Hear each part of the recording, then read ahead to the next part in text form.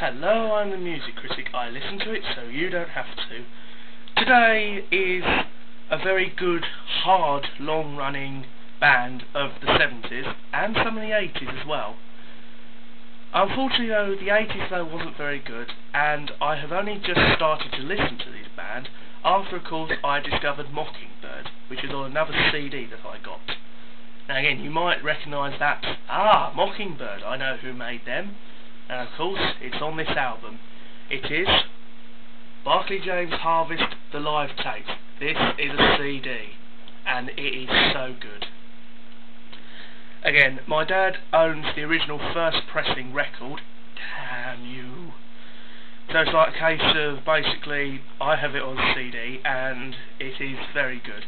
Unfortunately though, my dad has listened to it originally, and I've only just listened to all of his original Barclay James Harvest stuff. Ooh, that's very good stuff, that is, as well.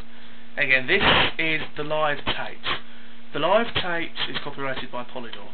Again, the tracks on this, pretty much every single one on here is very good. I mean, Child of the Universe, Rock and Roll Star, Mockingbird, Taking Me Higher, Suicide, and Pole Street Rag. They are all very, very good tracks and are on some of the later albums, all like late 70s albums.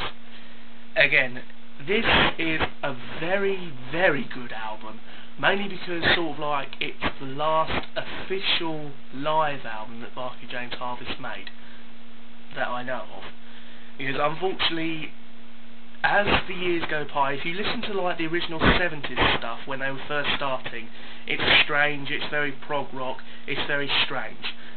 More to the 80s, 1979, 1978 period, it's still got that era of prog in it, but unfortunately it's more rock. You can definitely hear it's more rock. It's not sort of like as strange as it was, but it's still good. It is still good. Again, Barclay James Harvest, the live tapes, is definitely a brilliant album. Again, the other one as well is the earlier one, which is just Barclay James Harvest Live. That is basically the same, but it has more of the earlier stuff. This is the later stuff. So this is like from about 76 upwards, about the era when prog was pretty much on its last legs. But anyway, Barclay James Harvest album is a very good band. The only main problem is the fact that sort of like, are they still going, or have they basically called it a day? Again, what happened is in the 80s, a lot of bands from the 70s and 60s basically called it a day, because nobody was listening to them, and every so often they just bring out a greatest hit album. And again, this is probably the last hurrah for Barclay James Harvest, the live tapes. Definitely, definitely worth a listen. I'm the music critic. I listen to it so you don't have to.